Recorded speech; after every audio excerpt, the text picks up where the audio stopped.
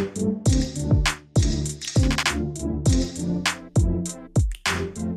everyone.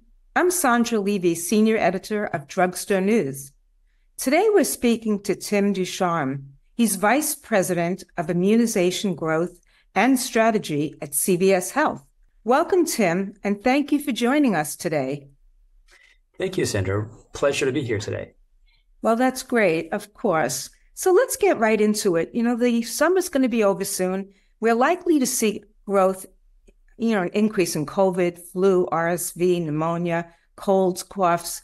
So can you tell us, what do we need to know about CVS's vaccination business, their offerings for the upcoming respiratory season? Yeah, I'd be happy to.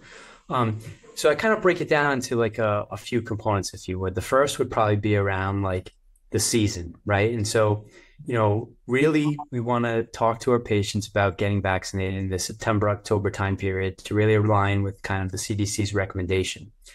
But what we do early in the season, basically right now is we actually talk to patients about scheduling an appointment for the fall. So kind of getting ahead of things, right? Getting prepared for the fall. And so we do that by ultimately working with our patients to kind of schedule an appointment for the fall.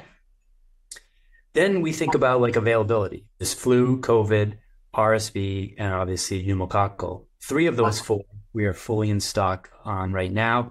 The only one we're waiting on is the COVID product, which we do expect will be out probably in the next 2 to 3 weeks. So around the week of the 18th, we expect the FDA to potentially authorize the product. And then within a few days thereafter, we would start to receive that product from our distribution network and be able to move forward. So think about, we got the season, then we have kind of like product availability. And the last thing is really about access. And so we've been spending a lot of time kind of trying to improve the overall scheduling platform, through our app. So we've tried to reduce a lot of the friction, make it very easy for a patient to schedule an appointment. But that's only one side of it. Access can also mean walk-in, right? Sometimes patients don't have time. They don't want to make an appointment. Convenience for them could simply be right now in the moment. And so we stand at the ready to support all of our patients, nationwide. We accept walk-ins, and clearly appointments are preferred because it allows us to kind of plan for you in advance, for you and your family actually. But again, we'd be happy to kind of, meet you wherever you are, whenever you need it. So again, those are kind of like the 3 dimensions that I think about when we think about the fall. The season, our availability, and then, just getting prepared, with access. How does CVS reach patients to educate them and also to remind them about vaccinations for the upcoming respiratory season?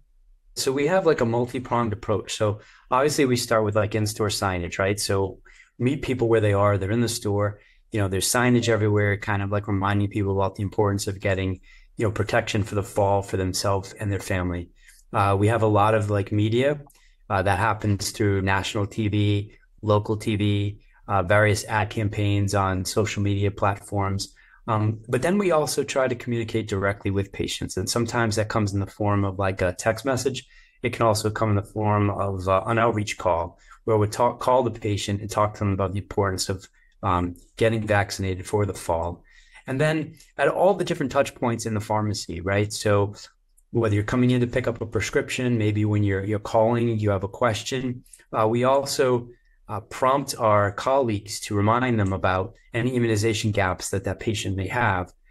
So we're always trying to keep it front and center for our colleagues to talk about immunization gaps, with their patients, but then also that's when you're in the store. But then when you're not in the store, how do we leverage kind of like the national campaigns, media and various other platforms. And then we try to get out in the community as well, just going out and talking to, several important groups to, again, remind and educate, again, meeting people where they are.